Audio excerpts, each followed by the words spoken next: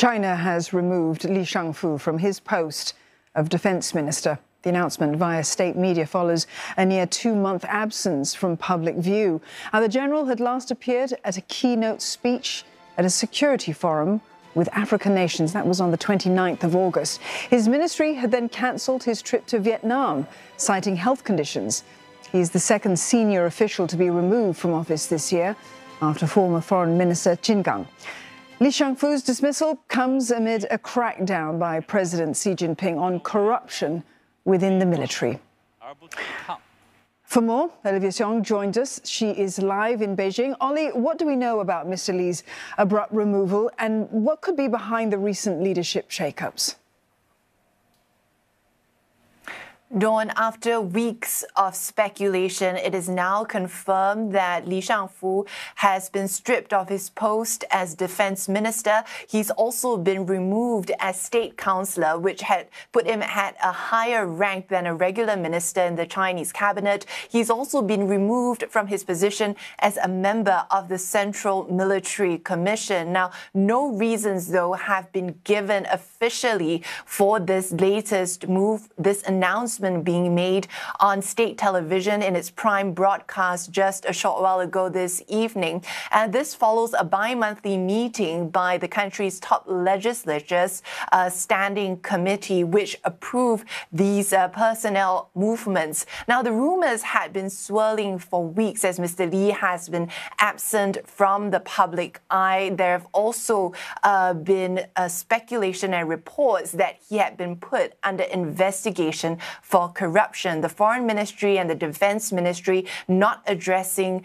queries from the media on this as well. Mr. Li had also missed several meetings that had been scheduled with other foreign leaders. Now, the timing of this announcement of Mr. Li's removal is key. It comes just ahead of a very high-level defense forum that's going to be held here in Beijing starting this weekend. It's the first time that it's taking place in years since the COVID-19 pandemic. The Defense Ministry noting today that there are a record number of representatives attending from over 90 countries and international organizations. We are also expecting that delegation from the US, which is expected to restart and bring some new life to talks between China and the US on the military front. So now we know that Mr. Li won't be the one receiving these foreign guests. The question is whether a new defense minister will be announced before the forum takes place.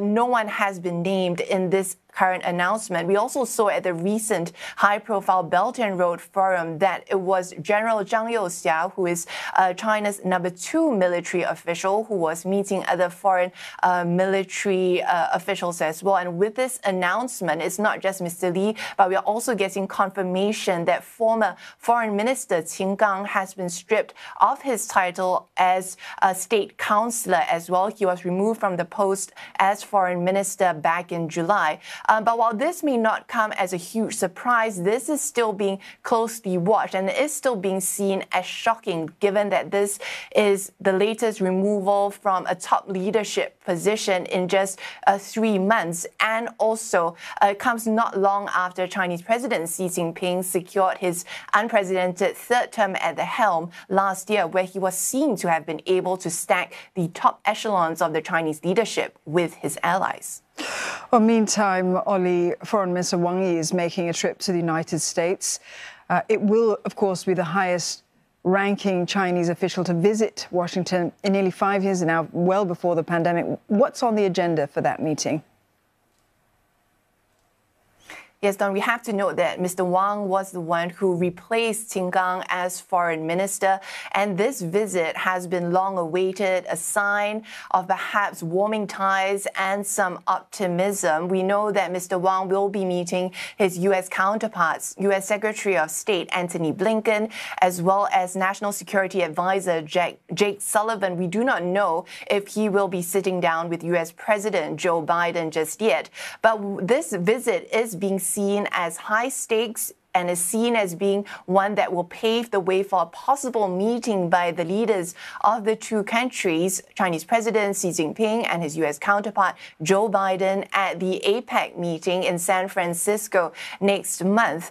This comes as both countries have tried in the last few months to manage their differences, and it comes after a series of visits by both sides. We saw the U.S. Secretary of State visiting Beijing back in June, and he had invited, Mr. Wang to visit the U.S. for some time now. According to reports, Mr. Wang and Mr. Blinken will also discuss the Israel-Hamas conflict as well as Russia's war in Ukraine. The question is whether there will be any substantive outcomes, as we have seen that China has stuck to its position, even as the U.S. has tried to get China to use its influence and its ties with Iran, which backs Hamas, to do more to help rein in tensions and to prevent the conflict from spreading even further in the Middle East. So this will certainly be a visit to be closely watched, not just for the bilateral ties, but also for the wider geopolitical implications. Dawn? It certainly will be. Oli, thank you very much for that update. Olivia Xiong there in Beijing.